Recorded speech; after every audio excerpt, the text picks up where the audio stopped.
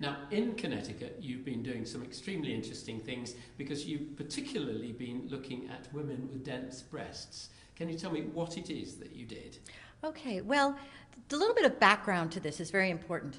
In 2009, Connecticut became the first state in our country to sign landmark legislation mandating that we tell patients what their breast density is, whether it's low density or high density. But we had to include in our plain language report a sentence that was mandated by this legislation saying that you have breast density of X. If you have density over 50%, you may be at greater risk of developing cancer, or that your mammogram may not find the cancer, and that adjunct imaging such as ultrasound may be available to you. Talk to your doctor. And so what have you been doing about that then? Okay, well, as soon as that happened, obviously it was the law, all of us in the state had to add that piece of paper, add that information to our plain language reports, those plain language reports that have been mandated by the MQSA for many years, giving the patients what their, if they have a normal or abnormal mammogram. But this adds this little bit of information to them. For the most part, in the beginning, we basically told patients, go talk to your doctors. See if you think you would like the adjunct imaging, and if you do, we will schedule that for you. Now, you've conducted what's called the Connecticut experiment. You've done 4 years of screening now with ultrasound. What did you find? All right. Well, what we found, but I do want to do just a little bit of background on this, that in the very beginning, when this all came out, I, like most radiologists, was against this legislation. I felt that we were going to be at risk of finding what I like to call too many ditzels, too many things that we don't need to find. We already know that mammography is an imperfect test, but we do find cancers. In the screening population, we find between 3 and 4 new cancers per year per 1,000 patients. The question is, would we find more cancers statistically significant if we added this additional test to this patient population?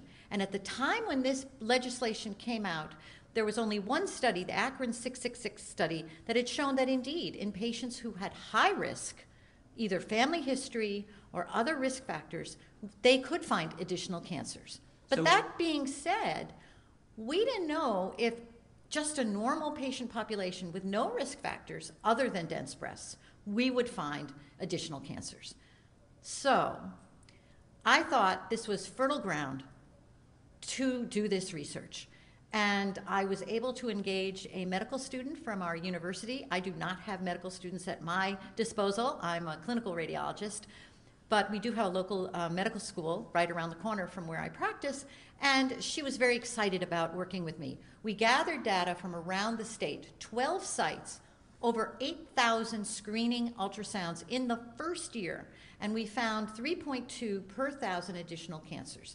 That is statistically significant. So you found cancers which Yes. would have been missed? Yes, these were all negative mammograms. However, the reverse side was that our positive predictive value was only about 6%, which means we were biopsying an enormous number of negative findings. That's disturbing. But that being said, it was only the first year. We knew that there was going to be a learning curve to adding this procedure, and that is what has been so interesting about following it for 4 years. I went back the second year of data, we found similar numbers. I then went to my own practice and just gleaned the data just from my 5 sites out of those 12 sites for years 1 and 2, and then looked at years 3 and 4. And because my staff was very good at keeping records for me and helping me with that, I was able to do that fairly simply. And we found that years 3 and 4, we continued to find 3.2 per 1,000 additional cancers. But by year 4, our positive predictive value had increased to almost 18%. 20 to 30% is the positive predictive value from mammography, all mammography, low dense, high dense. So this was clearly the jump we needed to make. It's looking very interesting then for bilateral ultrasound. What are the clinical implications, do you think, coming out of this with the 4 years of data? Well, I think clinically it indicates that this is a viable test to do. It is simple, it is low cost, it has no radiation, And now there are developing tools to actually make it easier for us. Right now, our ultrasonographers do it. It's very labor intensive for them. We can only do 6 or 7 per ultrasonographers a day because it's tiring, both physically and intellectually, because they are the first line to look to see if there's something abnormal. Then they call me or one of my breast colleagues in to review the study. If we have automated breast ultrasound, that level will be taken away from them, and then we are the people that will review in some sort of a cine loop, I think, all the breast ultrasound images and decide if there's anything there. Does this mean that you could potentially use ultrasound instead of mammography? No. We must do the mammogram first, because the mammogram, number one, it's our roadmap. We look from changes from year to year, subtle changes, whether there's a mass, whether there's an asymmetry, whether there are calcifications. We can't, it would be inappropriate to do the ultrasound in a vacuum separate from that. What sort of evidence do you have so far, it obviously is early days, about the clinical benefits of detecting these lesions? Well, what we found was that over the 4-year period, the size of the lesions in patients, particularly those patients that are coming back now year after year, because they are coming back, that the cancers that we're finding that were not there the year before are very small, less than 1 centimeter in size. And regardless of the type of cancer, whether it's a lobular cancer, an invasive ductal cancer, grade 2, grade 3, they're node negative. Clearly, that is the type of cancer we want to find, because those are the ones that will be easier to treat. And presumably, if we already know that screening mammography has reduced mortality of cancer by finding cancers over time, one has to intellectually presume that these additional 3 cancers per 1,000 of this type of cancer, small, node negative, will add to that mortality reduction. But it's going to take more time. Is this helping you, do you think, to personalize detection and therefore personalized treatment?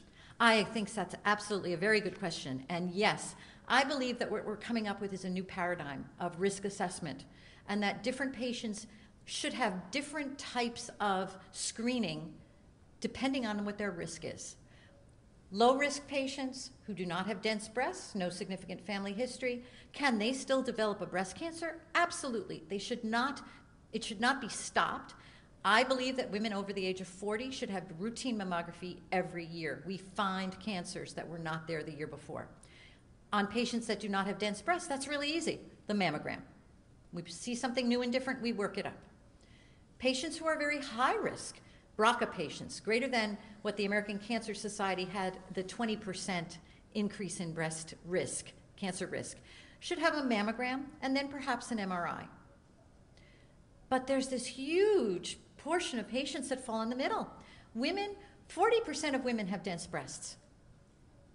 Of those 40%, most of them don't have any other risk factors. But should we be getting additional imaging for those patients? Yes. And I think the ultrasound is the easiest, most cost-effective approach. Well, that's a fantastic summary. Could you distill it into a few seconds, a few sentences, what the take-home messages for doctors ought to be right now?